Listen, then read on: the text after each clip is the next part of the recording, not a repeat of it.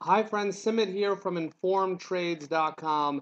In this video, I want to introduce and review the gain to pain ratio, what that is, and how traders can incorporate or use it in their trading. Key points: the gain to pain ratio is a way of measuring a trader's performance to see if a trader is really managing risk properly and earning sufficient rewards to the risk. It's basically a reward risk a way of measuring reward to risk. It's emphasized in the book Hedge Fund Wizards by Jack Schwager. I've made some other videos, and I'll continue to talk a little bit more about that book. Really great book, like Jack Schwager's books often are.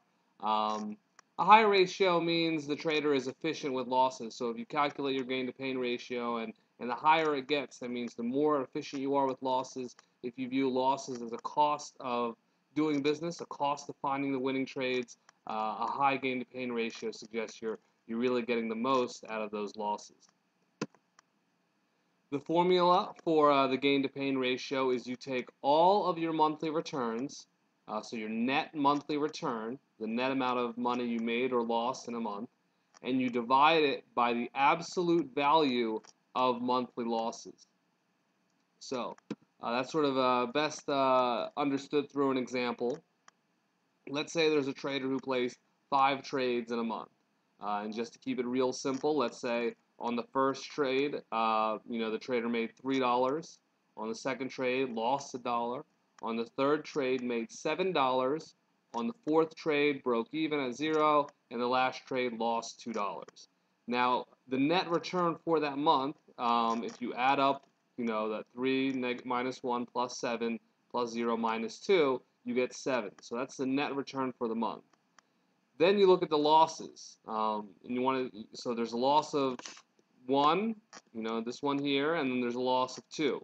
So you take the absolute value of that, the 1 plus 2 is 3.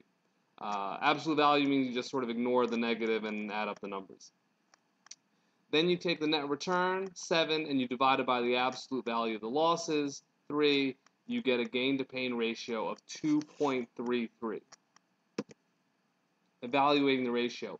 If you are below 1, that means you're unprofitable. So that's obviously not good. That's not what we're looking for.